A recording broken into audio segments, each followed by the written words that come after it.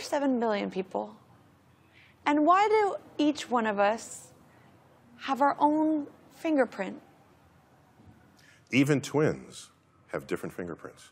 Why? Who are otherwise genetically identical. Why? Would you rather we were all the same? No, I'm just Why is that asking more why. odd to you than the fact that we all have different personalities? We have different talent. But personalities can be based on what you learn. environment, Yeah. nurture, and not just nature. Right. So I thought about it the other day, and it like kind of made me spin. It's just like we all have different fingerprints.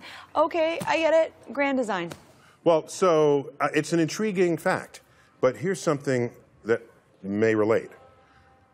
Most people who could be born will never be born, will never even exist. So the fact like that... sperm. Okay, yeah, sure, yeah. One gets in. I mean, it's science. The rest don't. So where do they go?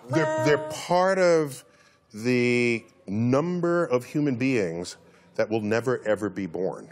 So the few of us... Well, is that because there's not enough souls? There's already so many people in the world, That would be something if you ran out of souls. What would a soulless person look like? Do you believe you have a soul? I don't know what a soul is. I know there's what... Here's something that freaks me out every day. Every morning I wake up and I say, how is it that every morning I wake up as me and not as someone else? Oh, yeah. Yeah, I have that same feeling sometimes. It's like, this is weird being me. What is it like being you? Right, that's what I'm saying. It's like, why am I me every day? Why? How does that happen? Again. We have these electrochemicals in our head, and somehow that's me. And I'm me every day, as far as I know.